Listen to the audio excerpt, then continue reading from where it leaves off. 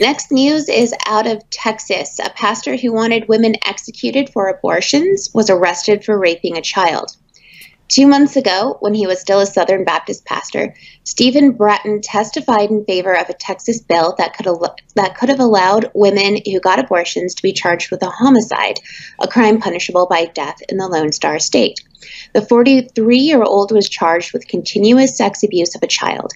He stands accused of molesting a teenage relative for 2 years, including intercourse multiple times a day or several times a week. Harris County deputy said this weekend that he confessed to his wife and clergy members about the abuse last month.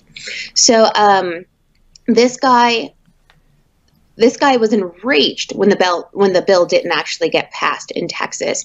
It was a bill that was going to give women the death penalty for having an abortion. And he was pretty outraged about it. He was very vocal about speaking out against that and the people who didn't allow the bill to get passed. And so his church, the Grace Baptist Church that he was a preacher at, has issued a statement saying Bratton is no longer in a position of leadership at the church and is no longer receiving a salary. They added that he was excommunicated by the church the week after he confessed his crimes to pastors, meaning they've washed their hands clean of him. So, yeah, I mean, this isn't like he might have done it, he's being accused of. He admitted to doing this to a teenager for 2 years. Yeah, guys, be careful with stories like this. First of all, this is not the good news because, I mean, a child was, like, raped, but it's good news that he was arrested. But be careful with stories like this because it's easy for anti-religious people like us to not all of a sudden overgeneralize, and because we keep hearing stories like this about pastors, to go ahead and say, like, oh, all pastors are like this. Like, no, not all pastors are like this, okay? Just be careful. I'm glad this guy was arrested.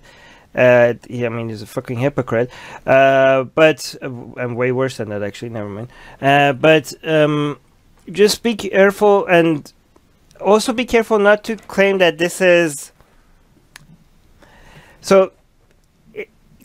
Religion is responsible for this, and I will tell you why. But it's not. This is not something that Christianity allows, right? So don't blame Christianity or Islam directly for stuff like this, because there's nothing in, correct me if I'm wrong, Ali, there's nothing in Christian doctrine that allows an action like this, right? So directly you cannot blame Christianity, and this happens in Islamic circles as well, right? In Islamic, like in Iran, we had a case of this Quran teacher that had molested a whole bunch of boys. A very famous Quran teacher, close to the supreme leader. But indirectly, religion is responsible because of creating an environment of trust for people that don't deserve trust, the environment of authority and legitimacy, and an environment where parents will think that men of God or women of God are to be trusted with children because of what? Because, well, they're with God, right? Like, no... There's no certification, nothing, none of that is required to be checked, and putting people in such a high, such a high position that their position of authority could be used as to intimidate people, and to take victims and take advantage of them in a way. So indirectly, religion creates environments where these things are more possible. And this, again, this story is anecdotal evidence, so don't just think like, oh, pastors do this on average more because of this story. Pastors and priests do this on average more compared to the general population, but you shouldn't be convinced by that based on a story. You should be convinced by that because you actually, like, check the data, right? It is true that the average is higher, but don't just take individual stories like this to be convinced. But again, it's not because of the religion commanding it, it's because of the environment religion creates that for these things to happen. Do you agree with this, Ali? Absolutely. Okay. Oh, that was short. Will is saying that the story say that pastor he confessed to did. Yeah, he confessed. He admitted it. Oh, well, I think Will is asking in our chat, did the story say what the people he confessed to did with that? So it says in this article that he confessed his crimes to his wife in other pastors. But did they go to the police and turn him in?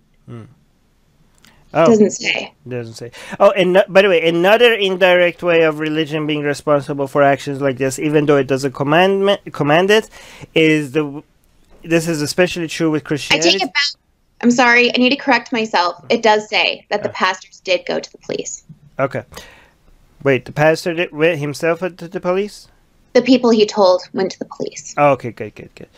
But another indirect way that Christianity is responsible for this is Christianity does give you the license to sin, because, you know, as long as you ask for God for forgiveness, all your sins are forgiven through Jesus, right? So it basically is the opposite of what people say, that religion makes you more moral. No, actually, the more religious you are, the more you have the license to sin, because all you have to do is sin, and then you ask for forgiveness, and you're all good, right? So it, again, in an indirect way, religion also does encourage you to be able to do whatever you want, because who cares what you did, as long as you believe in God, you go to heaven, right?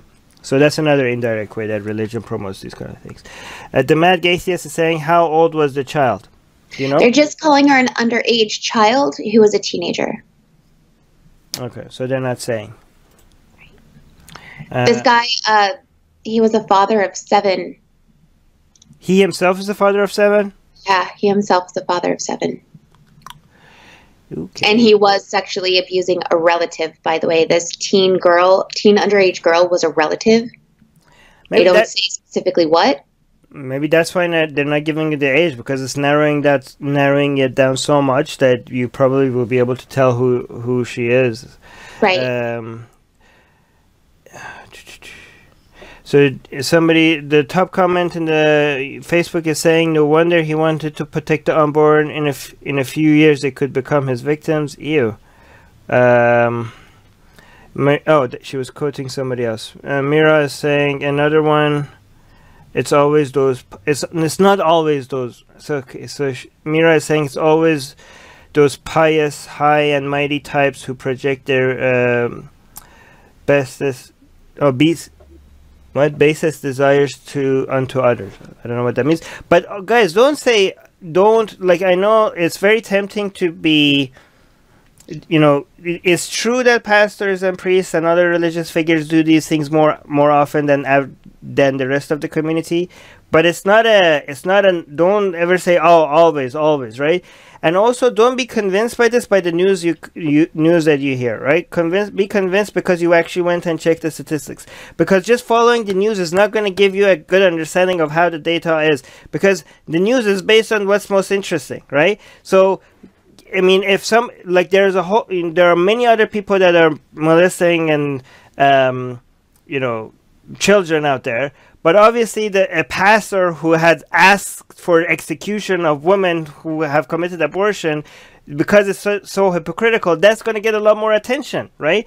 So you could be like, hey, wait, is it actually more pastors and priests, or does this news just get more coverage compared to other people that molest children? Like, you have to ask yourself that. And then when you go actually look at the data, like, oh no, it's actually pastors and priests. It's true. They do it more than average compared to the rest of the population. But just don't assume that by following the news, because the news gets more engagement based on what gets more clicks, what gets more engagement. So be skeptical about it. Don't come up with patterns about how the world works based on what gets the news coverage. Atheists are under attack in many places. If they were Christians, their voices would be heard. If they were Jews, their voices would be heard. If they were Muslims, their voices would be heard. But they are atheists, and not many seem to be listening. Let's make it difficult for them to ignore us.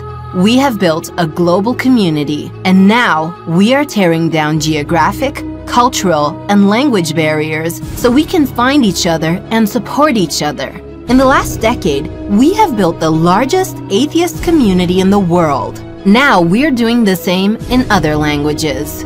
With your help, we have started Atheist Republic in Persian and Arabic. انضميت مؤخرا لأسرة Atheist Republic وحيصير عندي بودكاست باللغة العربية. As we grow, we can dedicate more time, staff, and resources to start doing the same in Spanish, Portuguese, Malay, Bengali, Urdu, Hindi, and other languages. We are providing community, support, informative content, and amplifying the voices of those who need protection, especially in countries where people feel isolated simply for their lack of belief. We want to be there for them, and we are only getting started. Help us get there. Check in the description for ways you can support our projects.